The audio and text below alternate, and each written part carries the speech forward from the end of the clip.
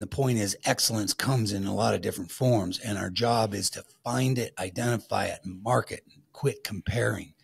That's it. As a sport, though, we're struggling there because, and you remember this, it wasn't that long ago when we were very active in the officiating side that +1, we struggled to use +1. It took time. It took skill. It took a little bit of effort. We're at the same spot.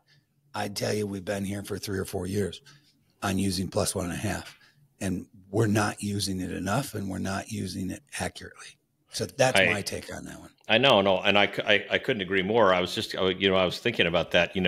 If when we were involved in this thing, if we would have told you that, if you'd have told us that our officials were using +1 at 35% of the time, we'd have gone, thank goodness. I mean, we wouldn't have believed it, right? I mean, there is improvement for sure, but Snowblend would have had, John would have had, he'd have had a field day if they would have said used it 35% of the time, right?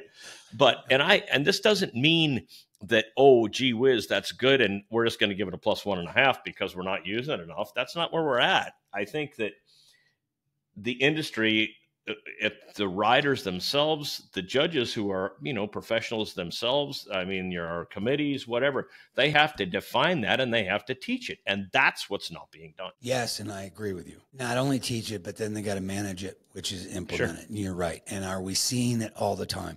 And that single digit and below single digit is what we're seeing as an industry, which means it's not getting used. And the rest of that is the accuracy. So you're 100% correct.